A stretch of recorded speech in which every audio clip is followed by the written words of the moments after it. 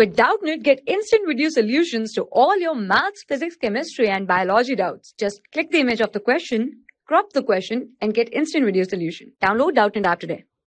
Well, hello students. Now we're going to see this question. The question says that the kinetic energy of a body is increases by 125%, then the percentage increase in the momentum is. So basically over here we have to find the kinetic energy of a body increases by 125%.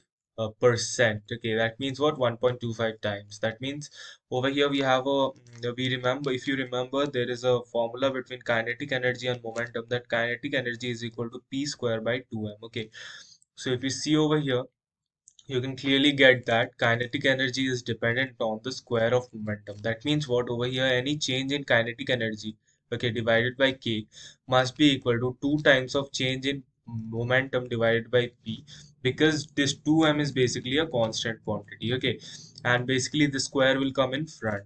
So over here we can clearly see the fractional, and if we multiply it by 100, if you see over here, you have to find the increase in momentum. Okay, that means what? Over here, if we write delta k by k into 100 must be equal to 2 into delta p upon delta p by 100. Okay, so basically over here what we have is that we cannot, if we don't want to write this 100, that's also possible, but what we have to do is that we have to change this 125 in terms of basically the thing, that is 125, okay, is what is basically equal to, percentage is basically equal to 1.25 of the value. That means what?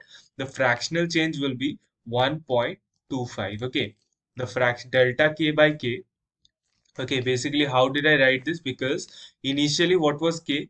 K initial was, let's suppose k final is what? It is 1.25 k plus k. Okay, so if we see properly, this delta k upon k will come out to be as what? This will come out to be as the value, that is kf minus ki divided by ki. Okay, so this will come out to be as 1.25. okay, from here I wrote this. Okay, so from here we will get delta p upon p, which we need as 1.25 divided by 2.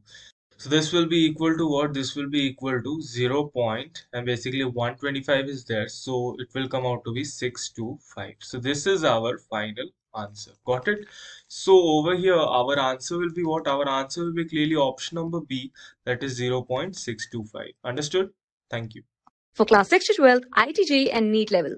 Trusted by more than 5 crore students. Download Doubtnut app today.